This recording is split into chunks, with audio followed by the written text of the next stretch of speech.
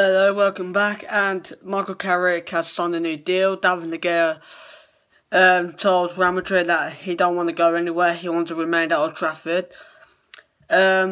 He's keen to work under Jose Mourinho at Old Trafford.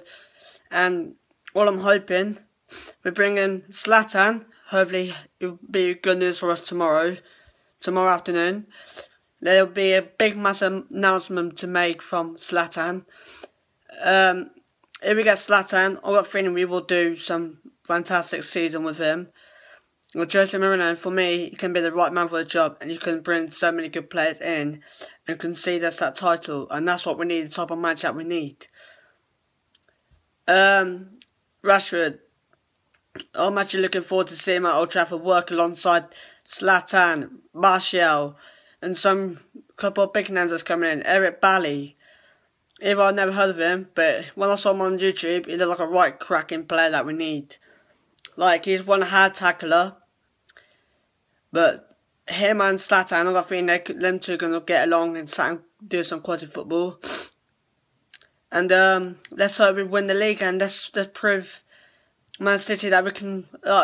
Let's say got Gundogan, but we're getting Zlatan. I'd rather have Zlatan than Gundogan, because Zlatan's type of man who actually can know how to play like a proper player. He is arrogant, but he scored some incredible goals when he was at PSG.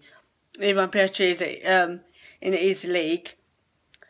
But let's hope he tells us some good news just before he's head off for the Euro 2016. That's coming up this week. And hoping we do well in the Euros. Hope England win it, because I wanted to beat Russia, Wales, Slovakia, and that's why we play some teams. Let's hope we finish first in the group and do well in the quarterfinals, get all the way to the final, and hope we win that. But if we finish runners up, that's what matters. It's all about becoming second and not do crap, because all I care about is doing our best. I ain't doing the same World Cup 2014 when we did some worst type of football ever. But I reckon this year can be our year. And let's hope we can bring that title to England and bring that title off Spain, 2012 winners. Because Spain, deserved it in 2012, but they've been appalling this past year, in 2014. But I've got a feeling, yeah, soon we keep winning, soon we can win the Euros. That's our main thing.